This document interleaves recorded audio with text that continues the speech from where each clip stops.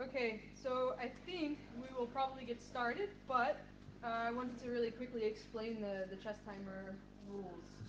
So, despite what this chess timer here says, really the speaker has 20 minutes and the audience has 20 minutes. The chess timer is stupid and says 25. So 5 minutes is zero. Just remember that. But so 20 minutes, 20 minutes.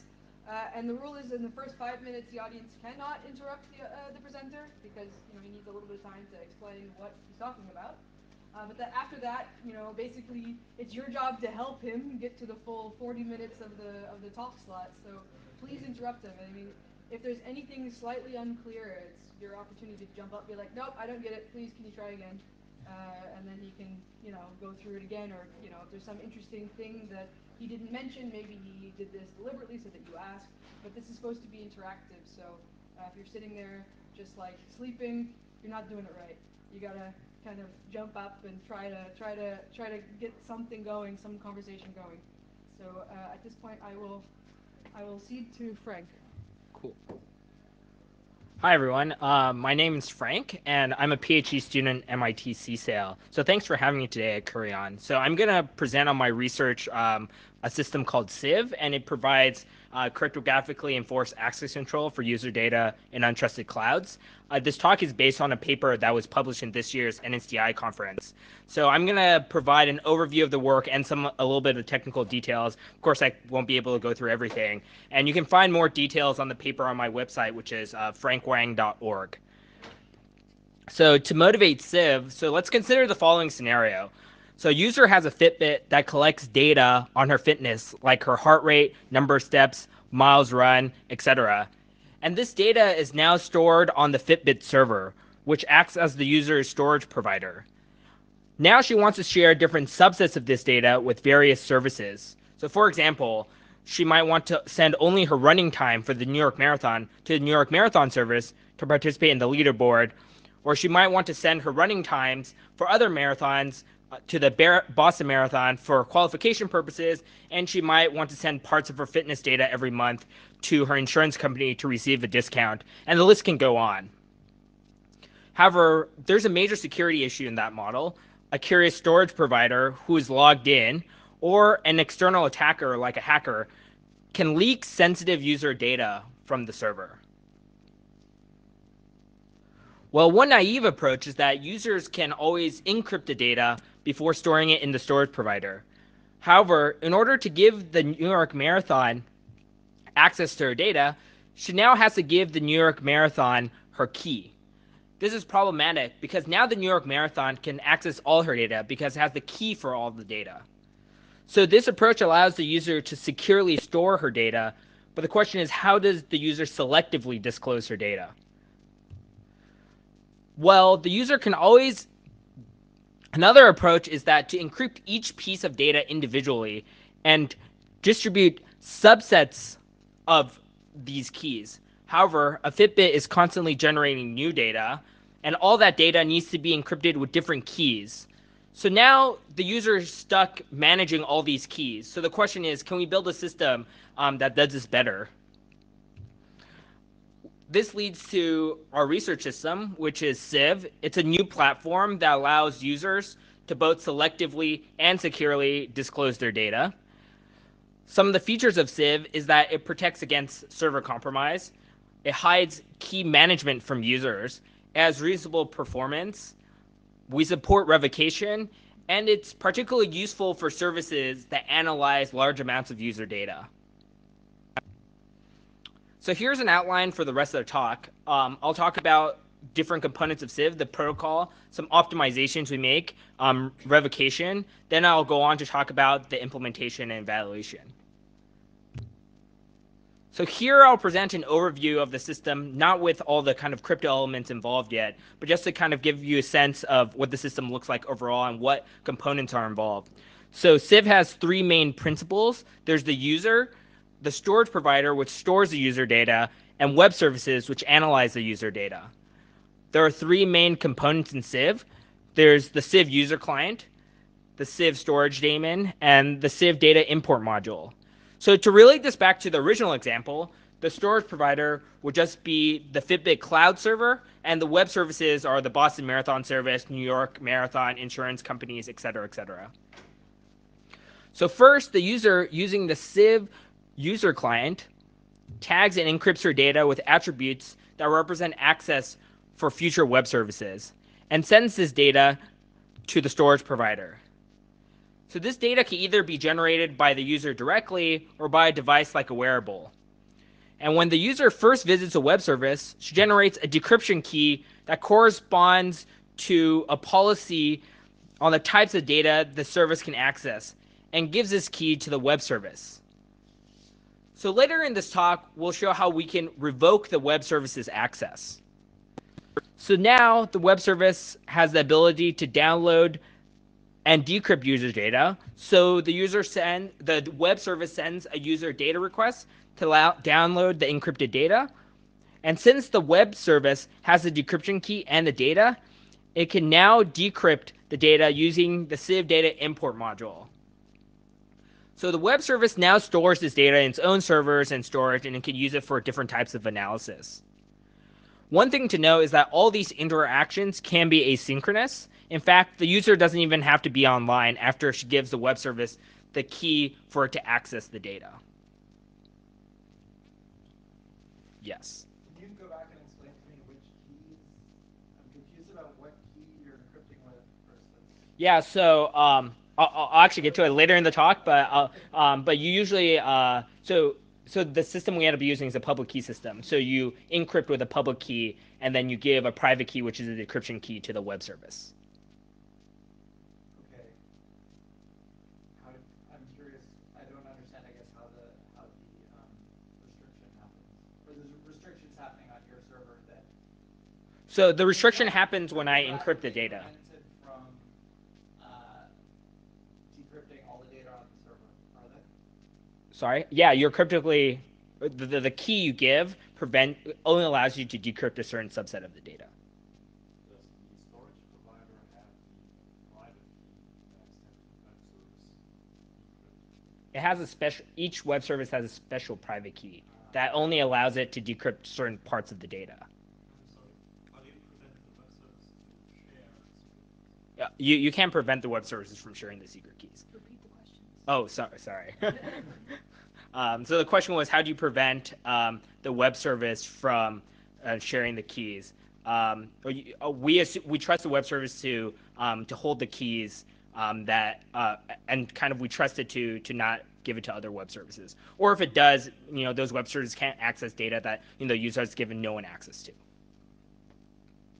Yes. If you have three pieces of information, A, B, and C, and you have two web services, one and two, and you want one to be able to access pieces of data A and B, and the other one to access B and C, so B is shared but not the other ones. Is there any way you can do that without encrypting twice B and storing it twice with two different keys on the storage provider?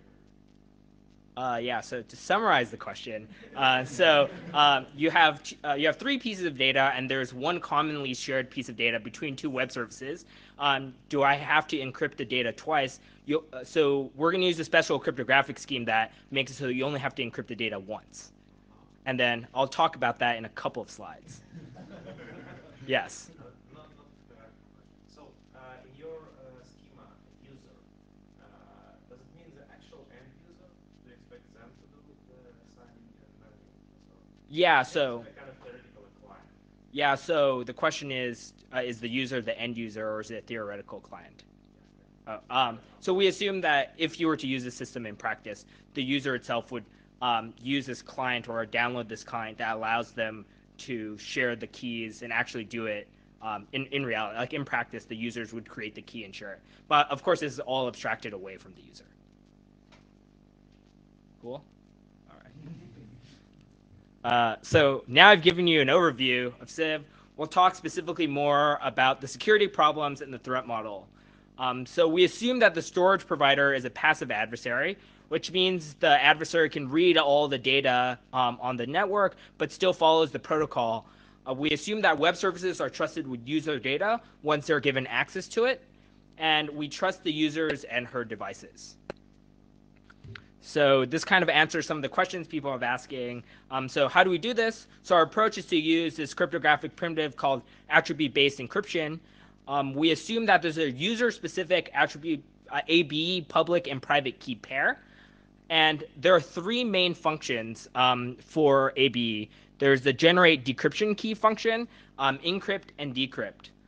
So first, generate decryption key takes in a policy and an AB private key, and it outputs an AB decryption key. And so a policy is a predicate connected by ands and ors. For example, year is less than 2013, and type equals fitness. Yes. Do you think of the policy as just being like a definition of a set then? So the question was, can you just consider the policy as a definition of a set?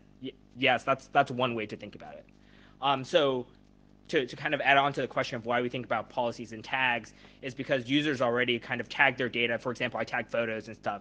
And so I guess users will probably think of them as kind of just specific attributes rather than kind of a set definition. But if you're kind of a more security and privacy savvy person, you can think of it as a set. So if you have these situations where you want to commonly encrypt like one thing B, yes. Is there a particular normal form the policy must conform to, or can you use things like negation or? You can use negation, and it handles both integers and strings. You have equality. Equality and less than. Yeah. Cool. So the second function is encrypt, which takes in attributes, clear text, or takes in attributes, clear text data, and the AB public key, and it outputs a ciphertext. So examples of attributes are key value pairs like location equals US, year equals 2012, and type equals fitness.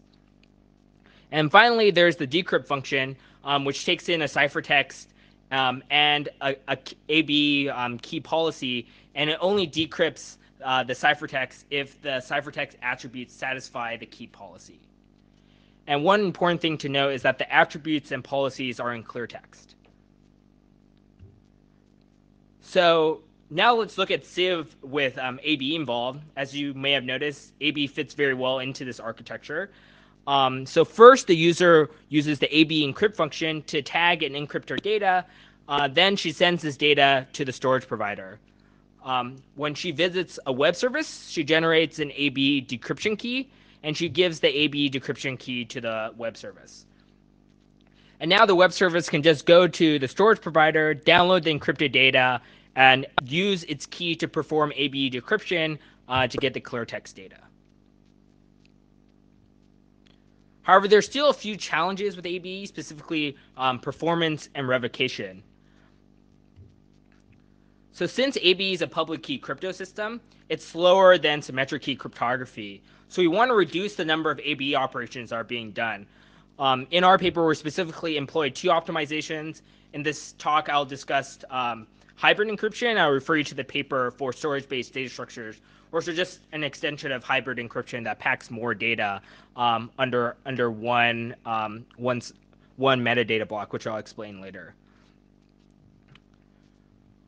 So in hybrid encryption, first you generate the symmetric key, and that key is used to encrypt the data. And then the AB public key is used to encrypt the symmetric key and the GUID, which represents the location of the actual encrypted data block. And this way, symmetric encryption, the faster encryption method, can be applied to the larger data, and AB is applied to the small and fixed size data. And encrypting GUIDs are important for storage-based data structures, which we explain more in the paper. And both these encrypted objects are uploaded to the cloud. For the rest of the talk, the block that is encrypted with the AB key, we'll refer to it as the metadata block. And in the storage provider, the data block is indexed by the GUIDs, and the metadata block is indexed by the AB attributes. So for future updates, yes.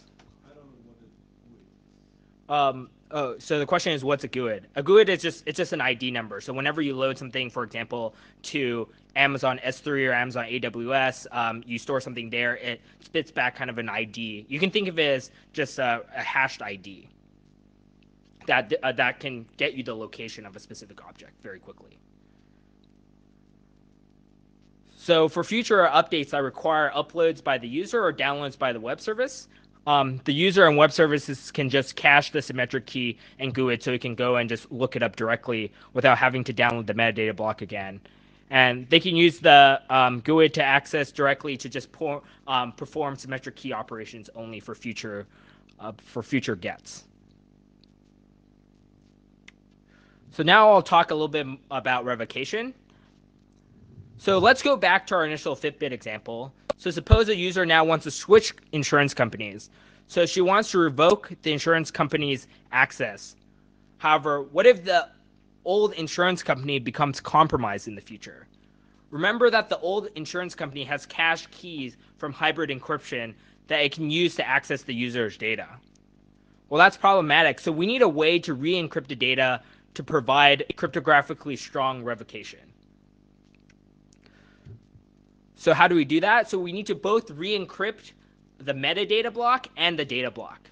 Well, it's easy to re-encrypt the metadata block, which is smaller than the size of the overall data. We can just download the metadata block, decrypt it, and upload it again. And since it's a small amount, it doesn't take that long. So how do we re-encrypt the data object, which might be much larger? Well, we can always just download that, re-encrypt, and upload the data object. But that requires a substantial amount of bandwidth and client-side computation. So the question is, can we do better? Yes. How is the user supposed to know when his insurance company has come to him? So the question is, how does the user know when the insurance company has become malicious? Uh, so usually the flow of events is that I want to switch. So the point is that I want to switch insurance companies or I don't want to use it anymore. So the user has to initiate the revocation. So the user may or may not know. Maybe they don't want them to have access anymore. So the way you should think about it is now, for example, you use Facebook OAuth to grant access to a variety of things. And so, for example, you might not know something is malicious, but you might want to revoke their access anyways. Or if you know it becomes malicious, then you want to take away their access right away. Yes.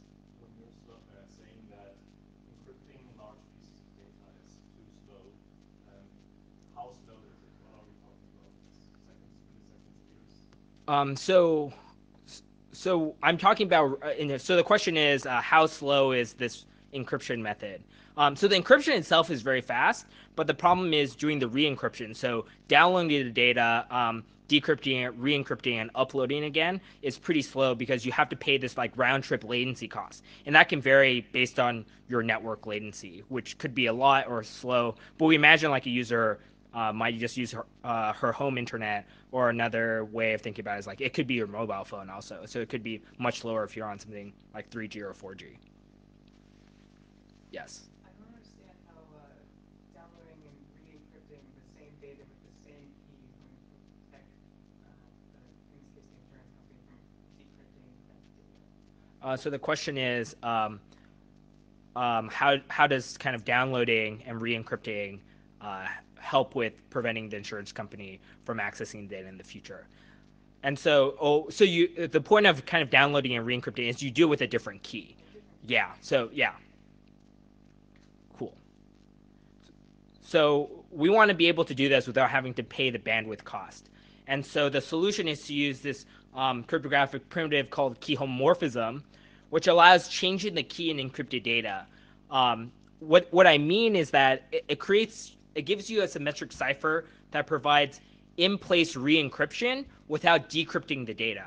And the guarantees that it gives you is that you don't learn the old key, new key, or plain text. Yes. When you say in place, does it mean that the process happens on the server? Uh, So you need to trust the process? um, so the question is, by in place, do I mean that it happens on the server? It does. So we trust that the server performs the action, but the server doesn't learn any information about the data block during the re-encryption process. Does Yes. does that mean that you continuously, for all future reads from that data set, have to decrypt twice or something? Or no? Like how does it does the in place thing mean that they have to take the originally encrypted data, decrypt it with the original, or no, you're revoked the original. I'm confused. Okay. I, Keep going. okay. Yeah. Once you re-encrypt, you don't no longer need the old key at all, correct? So the question is, when I re-encrypt, I don't need the old key at all. Yeah, I don't need the old key at all. Yeah. Maybe the next slide will clarify the whole process. But you feel free to ask a question. So the question is, so to the organizations you trust, you give new keys, right? But not to the one that you don't trust anymore. So the question is, does the organizations get new keys? And the answer is so it's a little bit more subtle than that. So certain organizations get new keys, and certain organizations their keys can stay the same. It depends on what data you're revoking access to. I think this next slide will help people. But if you're confused after that one, I will be happy to answer questions. So, so here I'll describe the whole revocation process. So in a Sieve, simple Sieve data object, there's a metadata block with a symmetric key and an encrypted data block that's encrypted using that symmetric key, which is encrypted using ABE. So one important detail to note is that if a user wants to have revocation in their system, she has to introduce an epoch number as an attribute when she generates and tags data. So similarly, she has to include this epoch number as part of a policy for the web service keys she gives out. This number just represents the number of revocations that has happened. It could be something more clever, but just for now, let's assume that it represents the number of revocations. And the purpose of this epoch number is that during revocation, it allows users to re-encrypt just the data with attributes affected by the web service's key policy that's being revoked, rather than re-encrypt all of their data.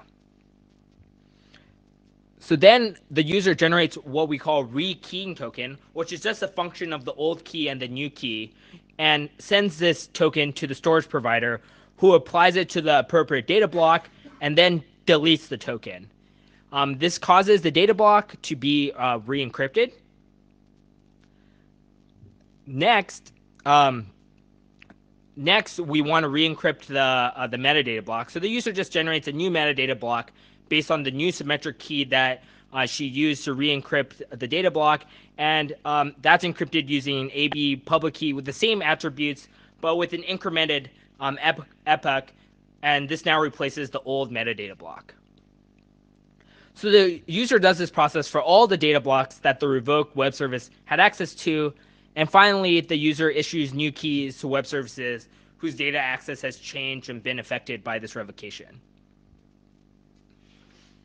Yes. So what about encryption authentication? Does it deal with that, or does the client need to get involved? So the question is, does do I deal with does the system deal with authentication? So we kind of like punt authentication to kind of like the user knowing that this is the web service they actually want to access. Does that make sense? Well, So are you talking about authentication in the sense of HMAC? Because that's what I mean. oh yeah, so you're talking about the authentication for the data. So yeah, I didn't actually mention this in the talk. So in the data includes the data block, and a signed version also in encrypted data. So there would be a piece of data and then something signed with the user's private key. Okay, but in that case, okay. So does the re-encryption scheme re-sign that, or does the client then need to get involved in in re-signing the new data? Yeah, so the data right there, like that says data, that includes actually the actual data block and a signed version, encrypted. Like they're all so the signatures don't get affected during re-encryption because the signature itself is also encrypted. Oh, okay, so it's not say encrypt then hack. It's kind of all in there. Yeah, so it's encrypted. It's encrypt. It's sorry. Oh, it's encrypt and sign. It's signed and encrypt. Or sign encrypt. Yeah, which is fine because it's different from a Mac. Cool. Um, Now I'll talk a little bit more about the implementation and evaluation. So for the Sieve implementation, we use for cryptography this ABE library called libfank, which uses the Stanford pairing-based cryptography library. and we implemented it with two different symmetric ciphers, AES, which has no revocation, and randomized counter mode with ED448, which has revocation. And so the Sieve user client has about 1,400 lines of code. The Sieve storage daemon has about 1,000 lines of code, and we use MongoDB and BerkeleyDB in the background. And the Sieve data import module really depends on the web service you use, which leads to our evaluation, which looks at two major questions. Is it easy to integrate Sieve into existing web services, and can web services achieve reasonable performance while using Sieve? And for the evaluation setup, we use a multi-core machine with 2.4 gigahertz Intel Xeon processors. And the web services we ran on machine loopback. So numbers you see will have almost no network latency, so we can see what the cryptographic overheads are. And we have two major case studies that we integrated with. One is this piece of software called OpenMHealth, which represents small data and helps you visualize health data. And a week's worth of health data is about 6 kilobytes. And we have another photo service called Piwigo, which has much larger data, and the service allows you to edit and display photos. And one photo is about 375 kilobytes. And so we show that it's pretty easy to integrate with Sieve. So the lines of code required for integration, it's about 200 lines for OpenMHealth, about 250 lines for Piwigo. And so here are just some results for OpenMHealth and Piwigo using ED448 with key caching. We have acceptable performance for both case studies. We see that reading and writing a week's worth of OpenMHealth data takes less than a second, and the read and write time for Piwigo is longer because the data is larger. And so there's a performance gap between AES and ED448. Yes. You said one photo is 300 something, but how many photos do you have in this benchmark? Uh, Just one photo or? so the question is, how many photos are there in this benchmark? There's only one photo. Cool. So, so here we just show there's a performance gap. However, this is because ED448 is less optimized than AES, which has hardware support. But we expect this performance to improve in the future with more research and better hardware support. And I'll mention near the end of the talk some more engineering optimizations that we can make, and we looked into after we published this paper to improve the numbers a little bit. And so the server per core throughput is pretty good. We can get about 50 megabytes per second for OpenMHealth, and we can import about 70 users worth of data per minute. For Piwigo, yes. Okay. So the ED448 is the symmetric algorithm that you're using? Yes. Why would someone choose to use the ED448 if both AES exists and is good and is fast? So the question is, why would you want to use ED448 instead of AES? So AES doesn't allow us to do revocation, whereas ED448 does. Oh, So because the morphic key spot. yeah, the reason is because ED448 is key homomorphic, and so as a result, with more structure, it's going to be a little bit slower. And would AES ever become key homomorphic? So the question is, can AES ever become key homomorphic? The answer is not in its current state. It won't be AES. It has to be something different. You can't use AES So because the way it. forward would be to go to have hardware support for a symmetric cryptographic algorithm that is key homomorphic. Yes. Okay. Yeah. Cool. Awesome. So the revocation performance is also reasonable. We can re-encrypt a metadata block in 0.63 seconds. We can rekey a 100 kilobyte data block in 0.66 seconds. And we can generate a new 10 attribute key in 0.46 seconds. So I wanted to kind of make some last remarks about Sieve and the performance. So first, this is not restricted to just Fitbit cloud data. The question is, who are these storage providers? The storage providers can be Amazon EC2, Google Cloud, Facebook, Twitter, really any system that has large amounts of user data that can be shared. And second, I showed you some performance numbers, but those are for a research prototype to just show its practicality. And the performance can be substantially improved in, I think, two main ways. First, we can build faster ABE libraries that use assembly-based pairing libraries. So my initial benchmarks for this new library called DCLXVI, so that it has a lot of potential. It takes about 0.5 milliseconds to do a pairing, but I'm not sure how this will translate into the ABE world. And next, we can build faster large integer libraries that will make revocation much faster. Currently, we use libgmp, but it's not really clear to me what the limiting factors for faster large integer libraries is, and it's definitely worth looking into. And these are just kind of a couple of ways to optimize and improve the performance of the system. And it's important that we work with industry to focus on engineering efforts to reduce cryptography bottlenecks. And here are just some yes. Some bad news for you. The Gene key is pretty well researched, and don't expect anything more than maybe 10 or 20% speed up if you really, really try hard. Okay. No. All right. Cool. Yeah, just to conclude, I present a new access control system that allows users to selectively and securely expose their private cloud data to web services. It efficiently uses AB to manage keys and policies. There's a complete revocation scheme that's compatible with hybrid encryption using key homomorphism, and it's easy to integrate and has reasonable performance. And I just wanted to thank a few of my collaborators, James from Harvard, Nikolai and Vinod from MIT, who helped me bring me one paper closer to graduation. And there's more information about this paper on my website, frankwang.org, and you can follow me on Twitter. So you got another minute and 45 seconds of speaker time and about 8 minutes and 20 seconds of audience time. So Okay. actually, oops. I have two questions about policies, if I may. So first one, how Subtract 5.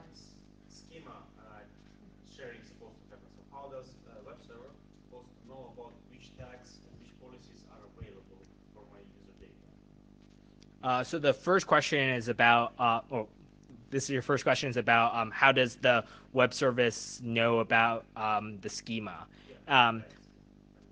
Yeah, so that was one issue we kind of ran into, and the answer to that is we kind of assume that everyone ends up using maybe a standardized schema, or the web service tells the user, yeah, you should store your data in such a way, or there's some standardized schema that everyone uses. You can imagine people using some form of XML or JSON, or kind of like working through different types of schema. But yeah, it's something we haven't really looked into. Is the short answer. And the second one, I just didn't quite get it from your description of revocation.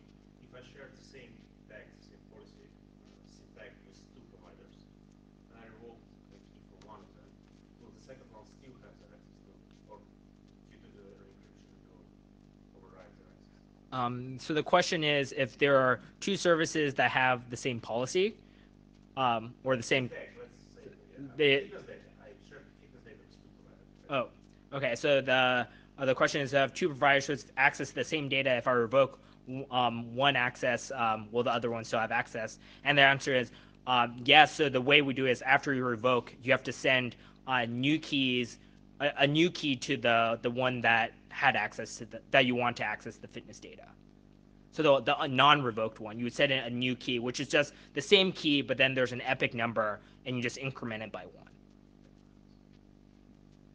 Yes. Does that imply that anytime I generate a key for the same policy, uh, the the generated key is the same for everyone I give it to. It's not individual. The epic number is not separated from that. So the question is if the policy is the same, is the key the same? If the answer is yes. If the policy is exactly the same, not include like everything, including the epic number, then you get the same key. But if there's any small variations, a different key. So that's why the epic number gives you a different key. Yeah. So you're talking focusing on talking about how to control which service providers can decrypt a data block. Does this scheme also prevent service providers from knowing about the existence of data blocks that they should not be able to access? So the question is, I talk about mostly access control for giving selective access.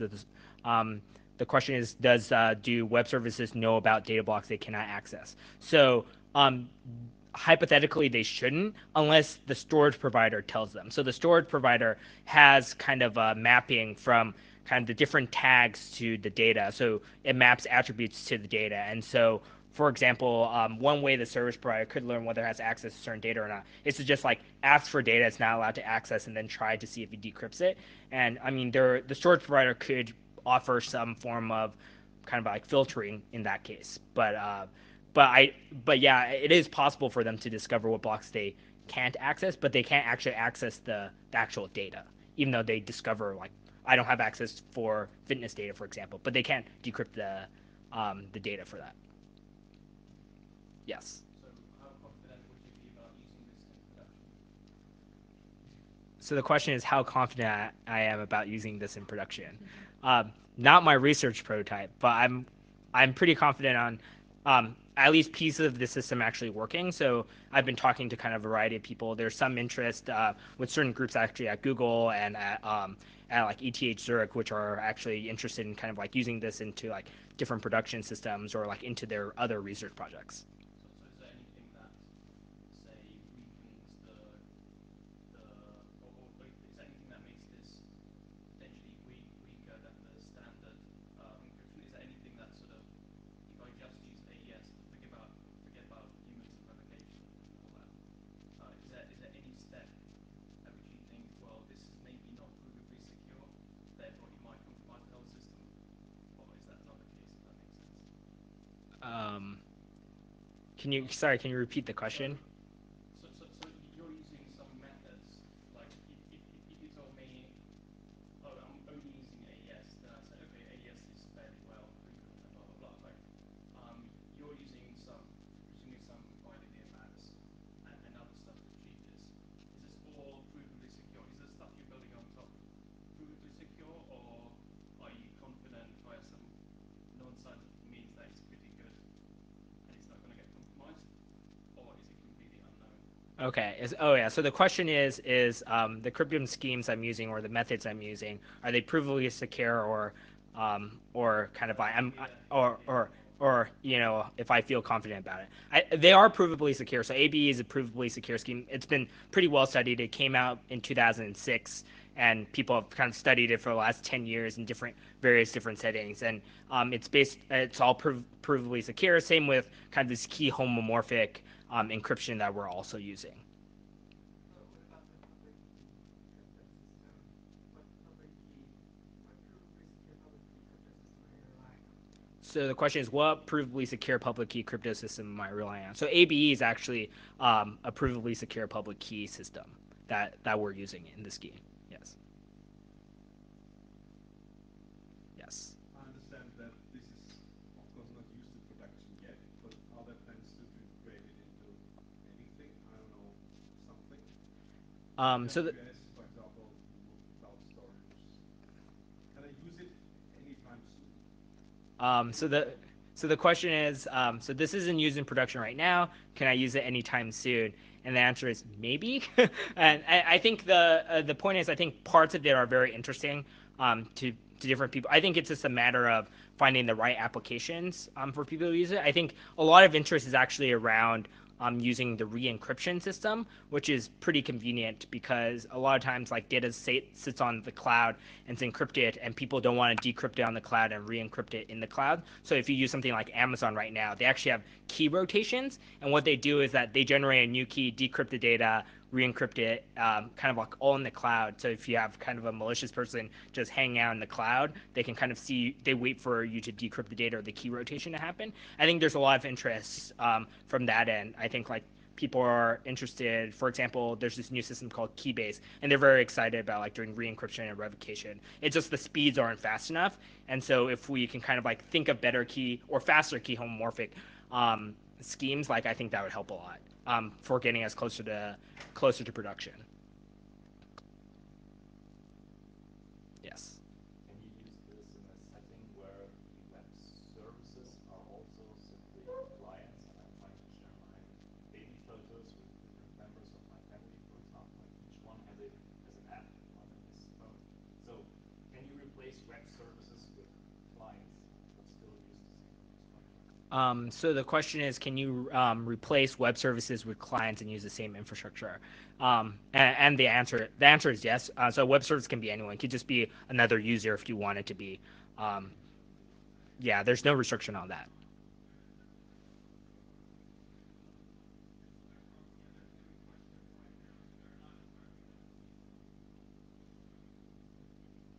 I mean, there's only like a minute left, but if everybody is satisfied, we could.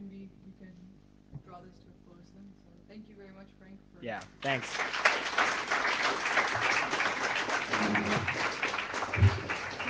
for braving the first chess timer talk.